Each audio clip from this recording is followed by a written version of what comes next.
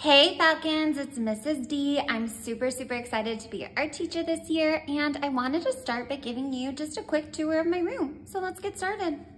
Well, the first thing I want to show you is my tape that's near the door. This tape is where the first person in line should stand, and you might find this interesting. I sure did. I was able to find some Starry Night tape this year. And if you don't know the Starry Night now, you're gonna know it soon. But that is where we line up. Well, that's the first thing I wanted to show you. I have two desks right here, my Zen Zone, take a break station. Maybe you need to work by yourself. Maybe you like working by yourself. Maybe you just need a break. You can come on over and grab a seat. I have my art drying rack. Now this is where we put our art to dry. It does kind of look like an instrument. And it does make instrumental sounds. So I do like this. I do like it. However, please try to refrain from using it as an instrument, okay? It's just a drying rack.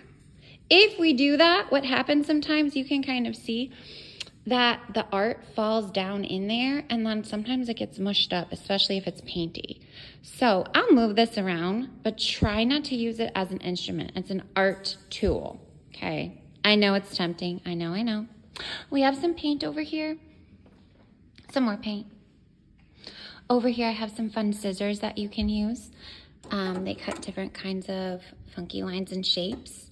We can use these at the Free Choice Center. I'll talk more about that next time, but just so you know where they are. I have my stapler.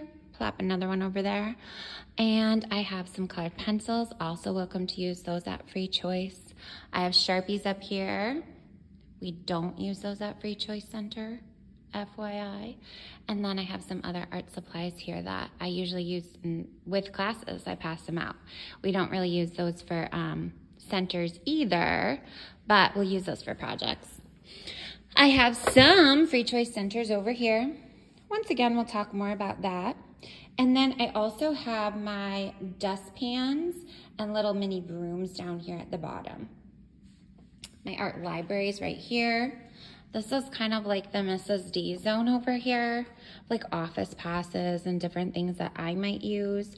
You can see I have this little paper divider by grade. Sometimes if I'm getting ready for projects, I might put the paper we're gonna use in there.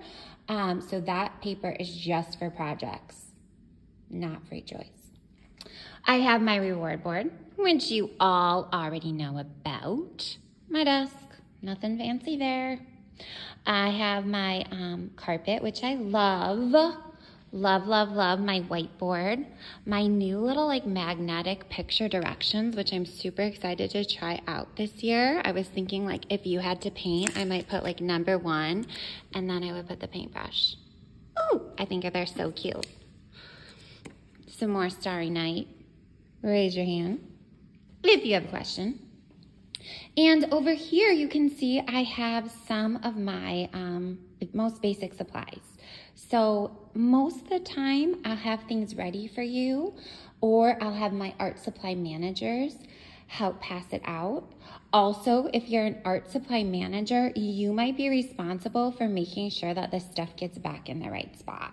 So like the scissors are by where the scissors go, and all the glues are twisted, closed, and standing up straight. And my pencils are in the pencil cups, and they're by where it says pencils and all that jazz. You guys are smart. I know you guys know how to do that.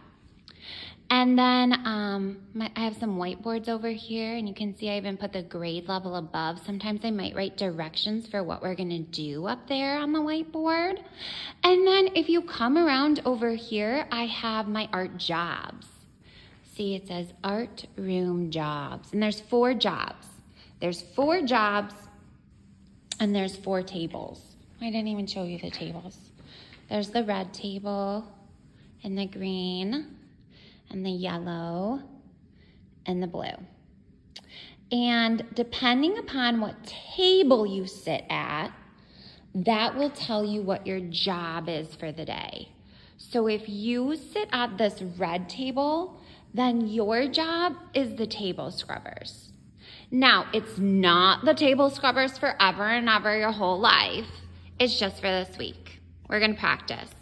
And I move these, look at, they're so awesome. They just move out, and then next time the green table will be the table scrubbers. So you get a chance to do all the jobs. We all work together as a team to keep the art room clean.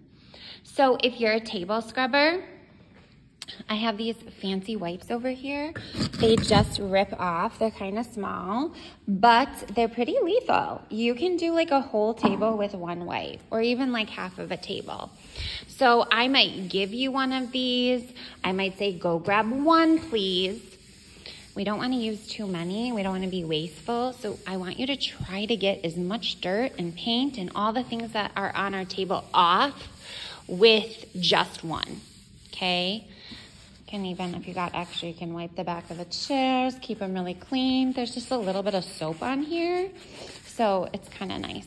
I like them. Now, if you sit at the yellow table today, which is right over here, if you sit at the yellow table, you would be the art supply managers, and that is what I was just talking about. In the beginning, I might say, yellow table, I need your help passing some things out. I might have things specific to your project. I might say, yellow table, can you guys pass out the pencil cups really quick? And you would just grab one. You can see this is blue table's pencil cup. I'm actually making 2 pencil cups per table because it's too hard to reach it when we put it in the middle. It's nice to have 2. So there'll be 2 there. So you'll pass out 2 pencil cups per table. Or I might say pass out the pencils and the scissors. That's your job if you're the art supply managers. And then at the end, you make sure it goes back in the right spot over there. Okay. If you're a sink captain, that means you're in charge of making sure that anything that's dirty in the sink is washed. Like if we use paintbrushes or whatever, I will say, do not put the water like this. It's way too much, and you might notice, I don't know why they did this, the water is way up here, so if I put my hand here, it's spraying everywhere. No, no, no, we want it on low. And I like to kind of rub it onto something, my paintbrush, if I'm washing. I might wash like this, make sure all the paint's off. I can see all this white stuff coming out. I know it's done when there's no more left in there. And then I lay everything flat to dry over here. Otherwise, what happens is, well, you can read my chart. Save the brush. They'll thank you later. Otherwise, what happens is all the water runs down into this part down here, and it like gets moldy. It's disgusting. We're not doing that. The next one is the scrap collectors. So you're basically like the sweepers. You have 2 choices. You can simply, if you see something on the ground like, oh goodness, there's a paintbrush on the ground. You can pick it up and put it where it goes, okay? Or maybe there's a pencil or an eraser, wherever. Or if there's like little things and you want to, you can get a little broom and dustpan and just sweep it up, okay? Like, and then empty your dustpan into the trash. I have a trash right up there, a trash in the corner over there. I have another trash over here. Lots of spots to put the trash away. So that's it. That's my room. I'm so super excited. Let me know if you have any questions. See ya.